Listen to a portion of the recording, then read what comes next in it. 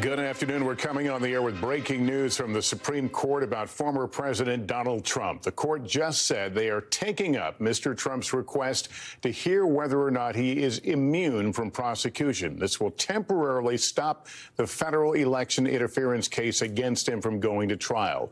It comes after an appeals court in Washington rejected Mr. Trump's broad claim of immunity from criminal charges, specifically for his actions leading up to the January 6th attack on the Capitol. Senior legal correspondent Laura Jarrett is with me. Laura, walk us through what this ruling means. Okay, so let's talk about how we got here, Lester. The former president had tried to go to the Supreme Court to ask for a pause, to slow everything down so that this election interference case, the one in D.C., about the steps that he took leading up to January 6th, I should say, could be completely paused. He didn't want that D.C. Circuit decision to go into effect, which said that he was not immune from prosecution.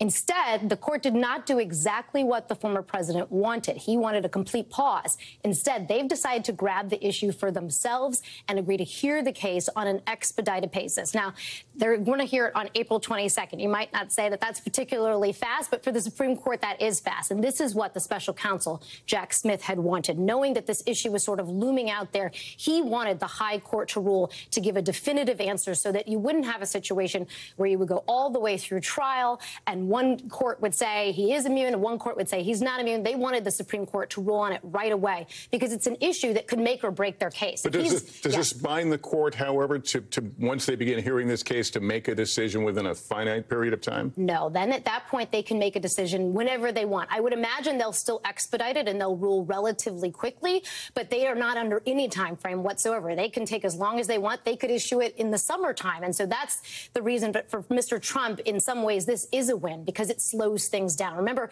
this trial was set to begin in March. That's not nearly going to be a possibility.